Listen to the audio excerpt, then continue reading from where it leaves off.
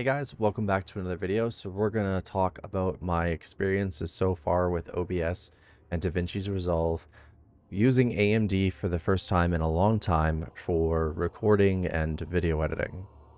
So this is going to be my experiences and what I've gone through so far and what I hope they'll end up improving on the OBS side.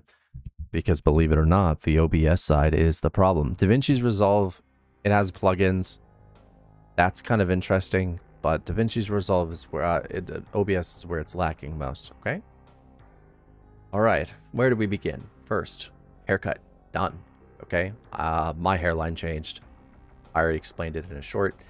This needed to be regrown. There were some weird issues with it too, so. And I completely shaved. It was nice. There we go, that's done and over with. And where do we begin? Well, I use FFmpeg via API AV1 to record PCM audio because, well, it's compatible with Davinci's Resolve out of the box on Studio. I set the CQP and I set this to 0. That's pretty much lossless, which is what I want.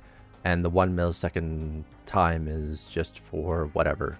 It helps with quality as well, okay? Now, I could have used this. Where is it? Right here. But what the hell is that? Why are there so many settings? This is ridiculous. All of this just doesn't make any sense. None of it makes any sense. And the worst part is when you hover over it, the target usage to control and balance the encoding speed and quality. I get it. I do. But it doesn't work very well at all, and sometimes it freezes OBS completely, which is a problem. So, instead of that, I found out that this is better. This is the best that you can get when it comes to OBS. Now, for streaming, as always, I ignore the streaming service recommendations so that I can stream in AV1. And this is a lot better, okay? This is my normal streaming bitrate. Max B frames are set to 2 because that's for fast motion gameplay and stuff in case I decide to do any. Level is on audio, auto, and variable bitrate. I mean, I can set it to constant bitrate. I have the internet for it, but I don't know how AMD is going to react to it. We are going to test this later today with streaming, probably after I'm done editing and uploading this video. And yeah, so far it seems to be, you know, okay with the recording side. Now, there are some minor issues when it comes to the recording side. And, I want to show you. Chaotic AUR. We're heading to the chaotic AUR for a reason. And that is because this background is incredibly hard to get visually appealing on anything AMD encoder-wise. It's the perfect test for quality because NVENC, it's crystal clear. You don't have to do anything. Even on the lowest bitrate, you'll get no pixelation, no block issues, nothing whatsoever. But when it comes to AMD, there's a lot of actual problems, and I don't know if I can actually show you any of them because I do save a lot of things. Like when I go to screenshot certain things, I do end up keeping a lot of them. But I'm not sure that's what I did. I'm not even sure which version of, what kernel are we on right now? We are on the 6.15 one. And this is AMD only bish. So this is the one. All my stuff is here. Okay, great. Does that mean that we also have my videos in here? No. That means we have them in here. Okay, so this is the first one that I took a video of. Or it's the last one, I'm not sure. No, this is the one with quantumization. Okay, so this isn't it. Is it this one? Nope. Okay, that's a different video altogether. I don't know which one's which. That's the problem. I think I may have deleted them already. But that background right there is a huge problem for AMD encoders, even on Windows. I did test that on Windows. So overcoming this was my goal, and I think I nailed it. I think I've overcome it. I really do. So the OBS situation, is good. It works. It functions. It's just a pain in the ass to set up. Because with NVENC, I go in, I set slowest best quality, I set to 25k bitrate, and I'm good. Same thing when it comes to streaming. There's just a few options, set and forget. But with AMD, you got to install a whole bunch of stuff, and, you know, not all of it's going to work. Now, we need to talk about some things, okay? Where is it? Memory and GPU. It's there. Good. Hit save. Hopefully it starts up. Is it actually going to start up? Are you? Great. So opening this up,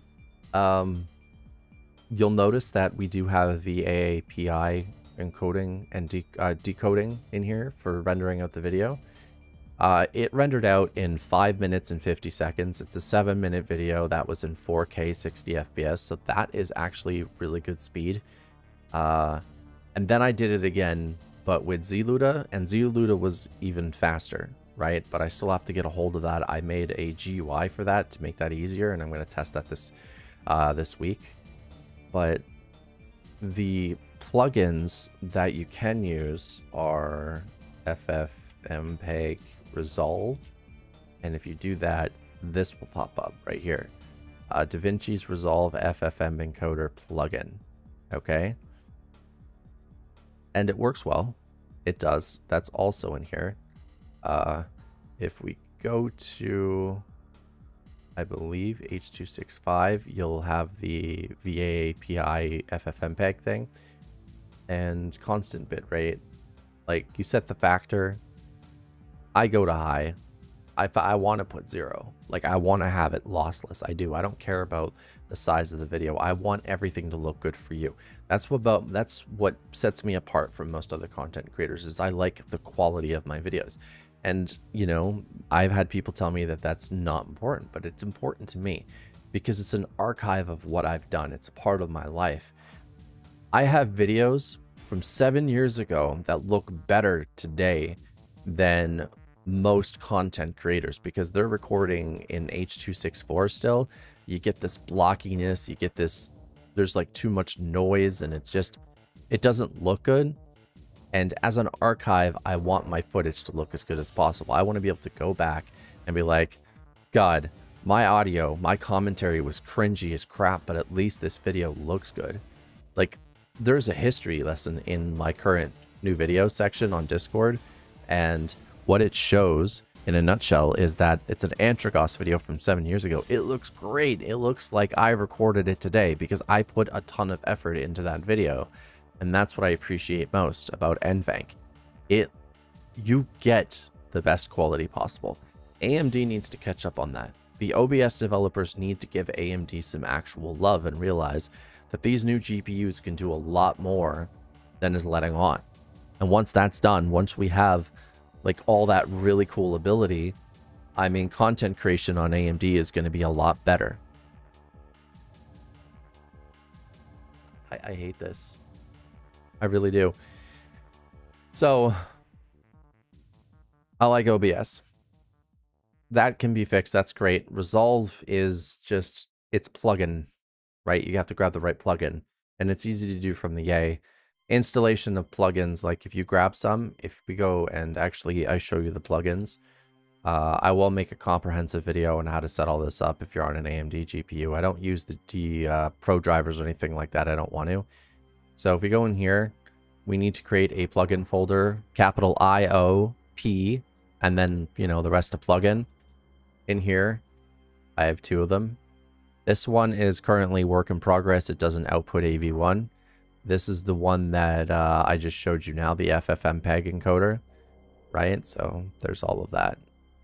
But that's the installation process.